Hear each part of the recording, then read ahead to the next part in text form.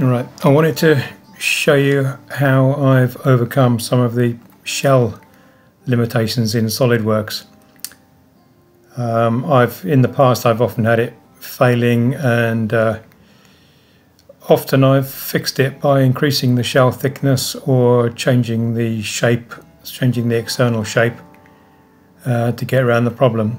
But in this case I didn't want to do either of those things. I didn't want to change the external shape, and I needed the shell to be of a certain thickness in certain places, and it was just failing. It's basically failing in this corner and in this corner. So basically the outside shapes of here and here, the curvature was giving me some errors, and as you see I've managed to fix it here. It's basically, this thing is well, this shape was created by surface geometries and turned into a solid shape, and then I basically chopped the pieces up and shelled them. It's designed to be 3D printed. In fact, it's actually printed at this moment. So there is one or two things on the internet suggesting how to get around these issues, but neither of them, or rather none of them in this case, were helping me very much. So I kind of figured out a system myself. Here's a clue here to what's gone on. If I just display this thing here, we've got a surface extrusion. The body was split into two, and then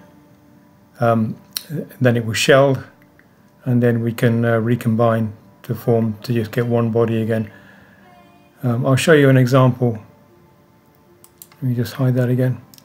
So I'll work through an example with you. We've got this part here that I've just created. It's basically a line with a spline. It's extruded, and it's got a small taper on it of about 1/2 degree or something like that. And if we try and shell this feature, let's say we want it to be 1 millimeter, we'll shell from that face. You can tell it's going to fail because it's taking quite a long time over it.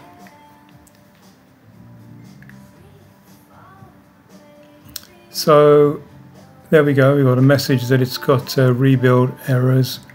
We can try and check by doing this what the exact problem is, as if we didn't already know. So it doesn't like this face. Actually, that's a bit of a surprise. I thought it would be something else, but no doubt if we fix that face, there would be something else that will be failing next. It just doesn't like these small areas here. And in fact, if you are 3D printing this part, you wouldn't really want this part to be shelled all the way down. It would be nice if this part was to remain solid. It would make it a stronger piece, and it would also probably be a bit lighter if our infill was not very dense. So okay, so how do we overcome that?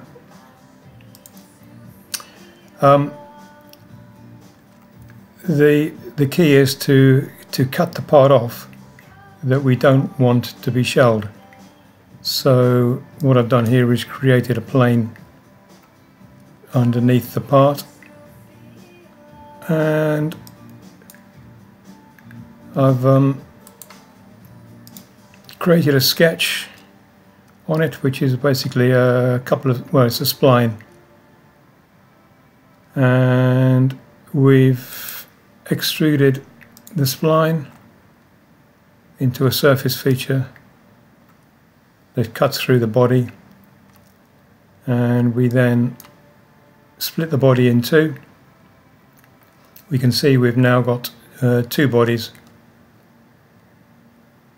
and now we can do the shell feature, and as we can see, it's only cut the one body, so it's this awkward trailing edge, if you like, this part here has been left out of the shell.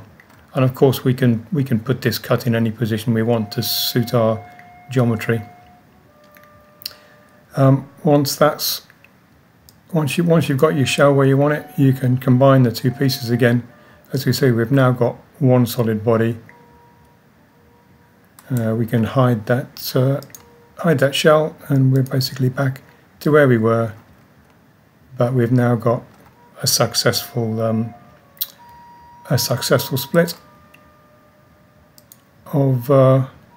Sorry, that's the wrong one. Sorry, a successful shell, I should have said. That's actually 2mm. So before I couldn't get a thicker shell than about 0.5 millimeter because of this bad edge. So we've now got it up to 2. But you could by moving this line around, you could split it anywhere. Anyway, so that's how I've overcome it. I didn't find this system anywhere on the internet.